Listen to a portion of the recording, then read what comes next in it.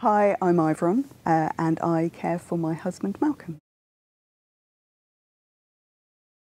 Malcolm has very severe COPD, which is a degenerative disease.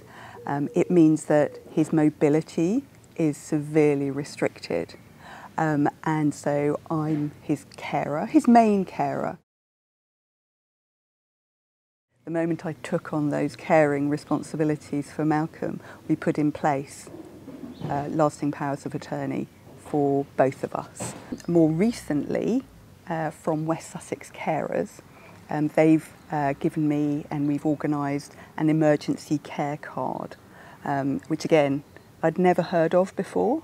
But if something happens to me, then the people who are looking after me will know that I'm a carer, and they will contact the emergency resolution line, and they will tell my key contacts that something's untoward. But in addition to that, they'll also put in place 48 hours emergency care. They've just been so wonderful in many ways, and just if you are a carer, please reach out to them because they've helped us enormously. Firstly, right at the start when I became a carer for Malcolm, they helped with doing the application for PIP. They've also helped with securing equipment. So the key safe they helped provide. It was amazing. I contacted them and within 48 hours we had a key safe. They've also provided an alarm system internally within the house, so Malcolm can call for help if needed. And then finally we've got the emergency contact card which they've supplied and talked me through that process. And importantly for today's discussion, they introduced me to the wonderful world of contingency planning.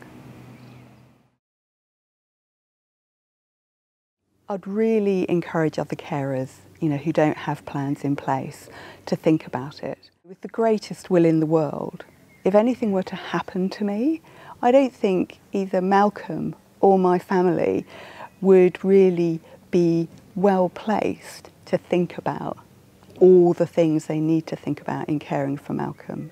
So having it written down just makes their life a lot easier. If other people, do have a contingency plan, I think the most important thing to do is to share that with people, because I know I'm the worst for knowing exactly, what I would want to happen, but that's no good if I haven't told other people.